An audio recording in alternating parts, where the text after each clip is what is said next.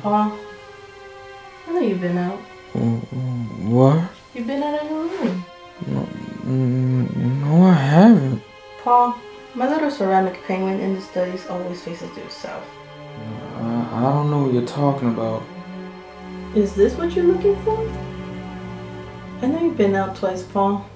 At first, I couldn't figure out how you did it. But last night, I found your key. I know I left my scrapbook out, and I can imagine what you might be thinking of me. But you'll see, Paul. It's all okay. Last night, it came so clear. I realized that you needed more time.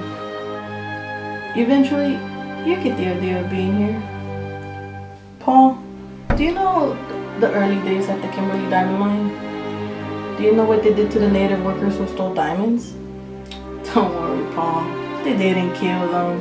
It would be just like junking a Mercedes just because it had a broken spring. No, if they caught them, they had to make sure they could keep on working.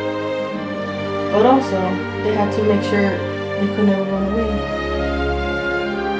The operation's called Hobbling. Annie, whatever you're thinking about, don't do it! Now, don't fuss, Paul. Why would I run away? I'm a writer, Annie, is all I am. And I've never written this well before. Even you said this is my best. Didn't you? Why would I leave a place while I'm doing my best work? It doesn't make any sense. Darling, it's for the best. Annie, for God's sakes, please. Just one more.